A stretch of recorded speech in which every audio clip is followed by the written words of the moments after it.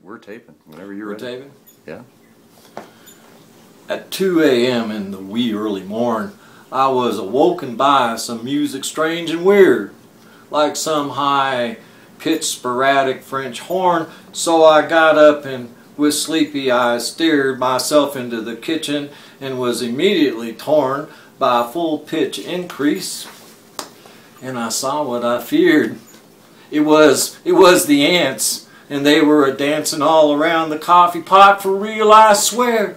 They were a-hopping and a-bopping and a-prancing. They were a-singing and a-swinging, butt naked and bare.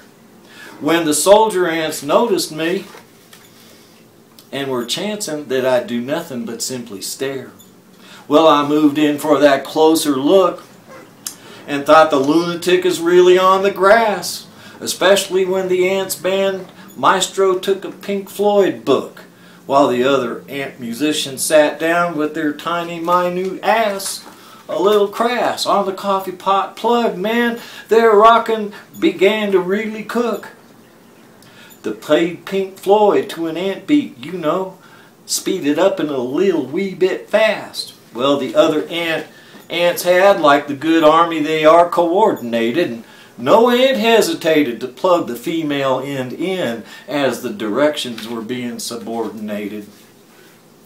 Then my coffee pot began its working, and it's a mournful perkin'. Harmony sounded, and with the cupboard they become focused and fascinating. No ant hesitated or waited. The entire scene was being ant subjugated. Now some of the ant workers had been struggling to move a saucer back to the coffee pot. Wow, they was a-moving it and getting the job done, while some leaping long-haired ant poet was reading Chaucer and generally having loads of fun. Man, the whole house seemed to be a-working and a-jerking. More and more the ants were rocking, and not just a little bit, while two more soldier at arms began to draw in a dead blinding blur a cup from the cupboard. Can I believe this totally unbelievable microcosmic skit? Now some of these daring ant dudes and dudesses were gathered round the base of this moaning brewing pot. They weren't cogitating, they weren't even waiting on math or calculated stresses as they began to tilt and pour the coffee they had sought.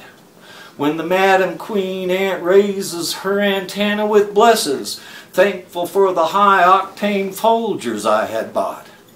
You know, I thought I was dreaming, so I went back to my bed, and over my head I pulled the cover and dreamed dreams that coffee was a-streaming from ant heaven and from coffee clouds that did hover over the Madam Queen Ant, who was gleefully screaming orders for cappuccino and get rid of the other.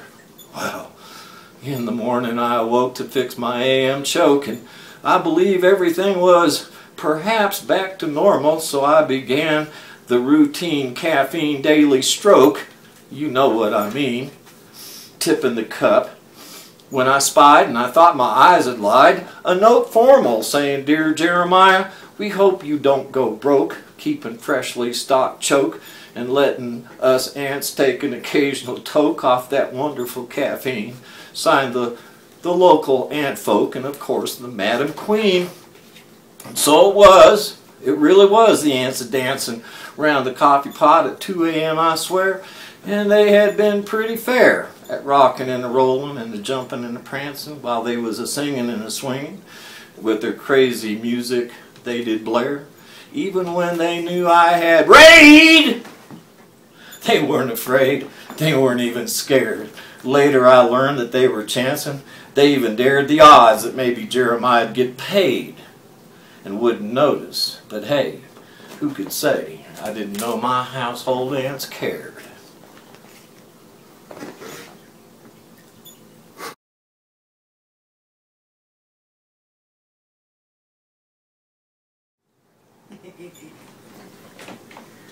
Now, the only thing is I would truly try to frame him entirely with the, so that you don't get the white that's on the left, whatever that white thing is on the left. Oh, is that, oh, that's fine. I didn't realize that that wasn't I'm going to have to be right up in his face. No.